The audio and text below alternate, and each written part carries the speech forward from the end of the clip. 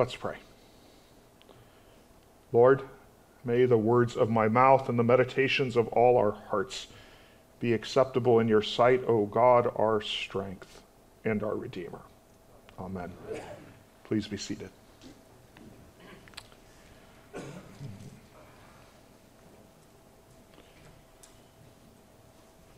don't know how it is for you, but sometimes as I'm reading Scripture, in the middle of all the theologizing and storytelling, well, there's a sort of a breakthrough moment.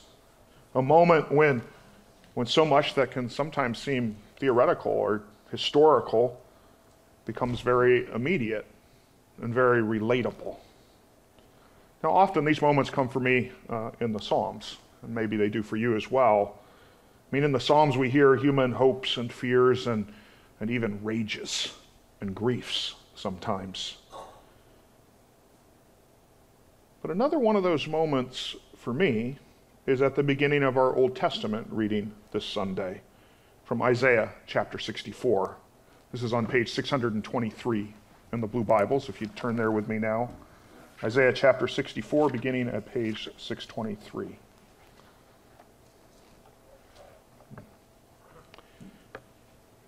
Now here in Isaiah 64, the prophet begins by calling out to God in verse 1, "Oh, that you would rend the heavens and come down." Oh, that you'd rend the heavens and come down. I mean, do you hear what I hear? The strange mix of longing and frustration and maybe even a little bit of fear in that first verse here in Isaiah 64. And that makes sense. I mean, Isaiah, he's writing at a time of deep loss, a time of deep tragedy and grief among God's people. I mean, the last verses of the preceding chapter 63, they lay it out so poignantly. They say to God, and this is beginning at verse 18, the second half, they say, "Our adversaries have trampled down your sanctuary." And they go on, "We have become like those over whom you have never ruled, like those who are not called by your name." I mean, can you hear the alienation in that? And guess what? There are days that I personally can relate to all of that. Maybe you can as well. I mean, to begin with, I would love to see more of God's presence in my life and his presence in the world around me. I want God to come down, to be closer than he sometimes seems to be. And if he won't do that for me for some reason or another, I at least want to hear about him doing that for other people. As I said in my annual report to Epiphany a few weeks ago, that's one of the reasons that we have been focusing on moments where we have encountered God at Epiphany. And we'll hear another one of those in a few minutes this morning. Fundamentally, we need a God who is present with us, not absent, right? And to be honest, sometimes I'm frustrated when I don't see God with us more often. I mean, I'll be very honest here. There are days I struggle to pray for one more person with cancer or some other difficult diagnosis when it seems like something like 3 times out of 5, the math and not my prayer wins. I find it so hard to look around the world and see what a mess things are. And to be honest, I find it even harder to look around the Christian church and see how fouled up things can be among us, the people who theoretically at least are trying to follow Jesus. Oh, that you would rend the heavens and come down. There is longing and frustration there. At least that's what I hear. That's how I'd say it. Oh, that you would rend the heavens and come down.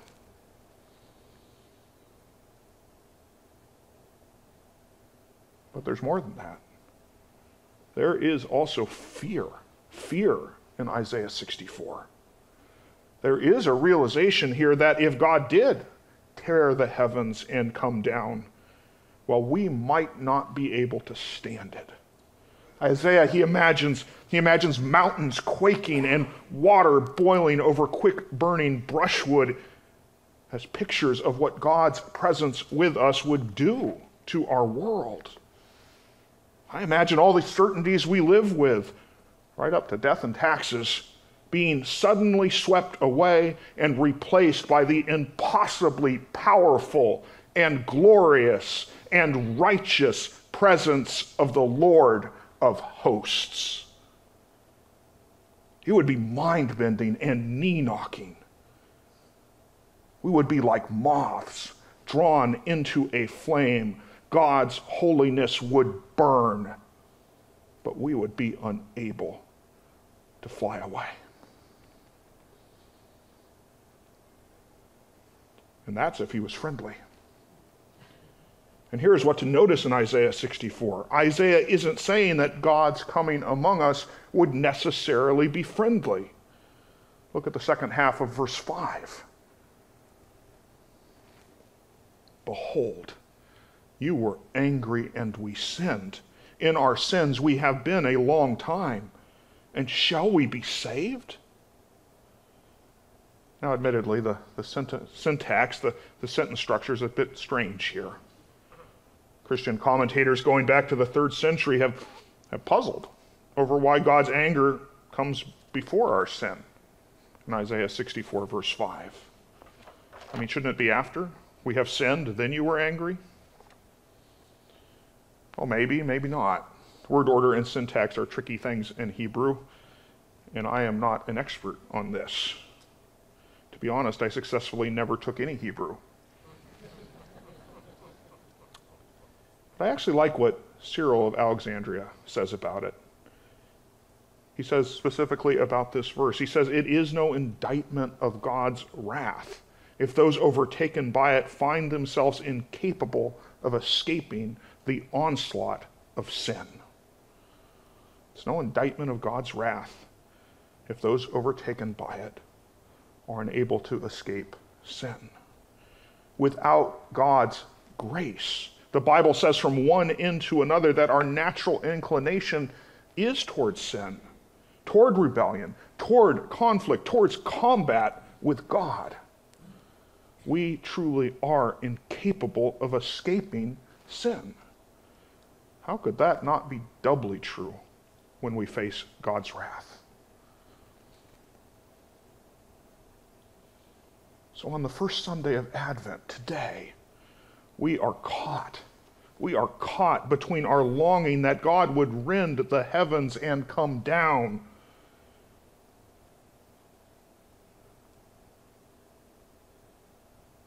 and a worry somewhere that we are not ready for it. And guess what? I'm not actually going to attempt to resolve this tension for us this morning. Why? Well, Advent is actually meant to be an uncomfortable season. Friends, Advent is not Christmas the prequel. Instead, Advent is the ultimate in-between time.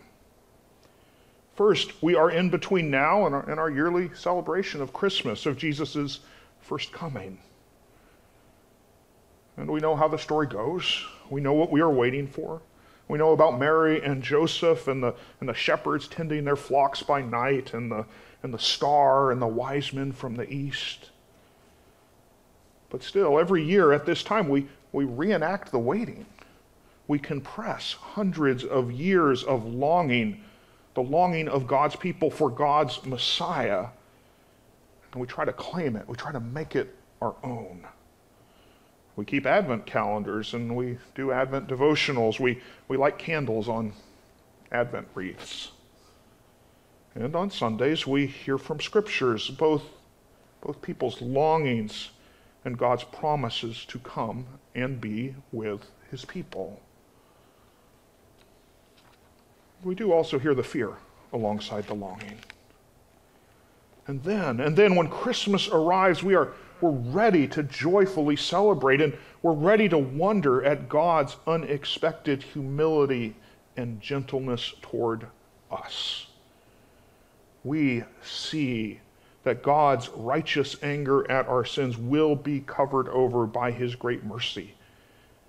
And he begins by sending his son Emmanuel, God with us. But even as we do that, here is what we must also keep in mind.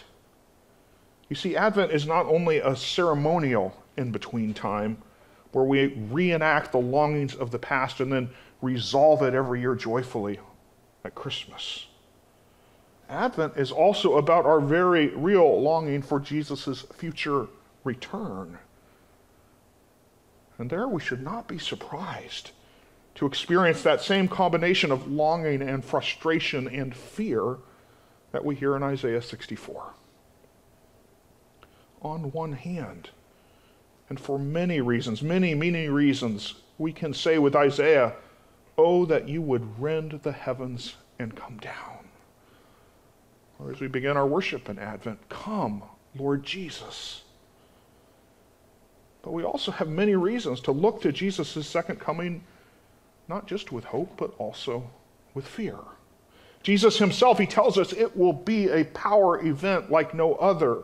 He says in Mark 13, "But in those days, after the tribulation, the sun will be darkened, and the moon will not give its light, and the stars will be falling from heaven, and the powers in the heavens will be shaken." Those are Jesus' own words about what to expect when he comes again.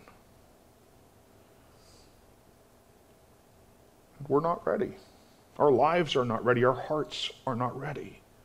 It is striking to me how many times Jesus delivers one simple message to his followers in Mark 13 as he talks about this.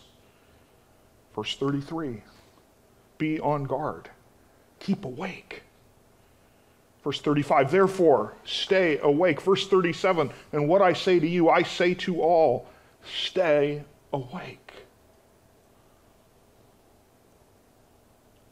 Friends, I could write a whole library of books filled with all the things I do not know about Jesus' second coming. But I know this: he is coming. His coming is nearer every Advent. We should be preparing urgently to meet him. Are we doing that? Will Jesus find us like those servants he describes at work in the master's house, slowly submitting every little nook and cranny of our lives to him? Will he find us doing the most basic thing, loving God and loving our neighbor? By the way, I've been convicted of something when it comes to loving my neighbors. It's this: if I am going to love my neighbors, and I mean my real neighbors here, not just some kind of ethereal concept of neighbors, my real neighbors on Springhaven Drive, you know what would be helpful? If I knew their names. So I'm working on that right now.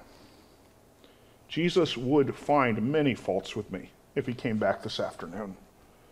But at least I would be able to tell him that the couple that lives just east of us is Austin and Mary.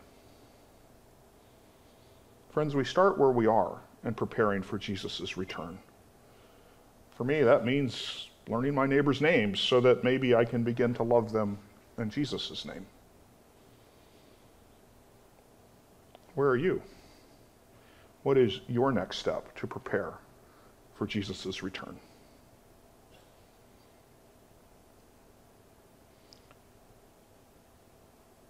So friends, Advent is a twofold season. First, we reenact, we relive the longing before Jesus' first coming. His first coming in great humility and weakness. And second, Jesus urgently tells us to stay awake, to recognize that Jesus is coming again, this time with power unimaginable and glory unescapable. Oh, that you would rend the heavens and come down. Come, Lord Jesus. Amen.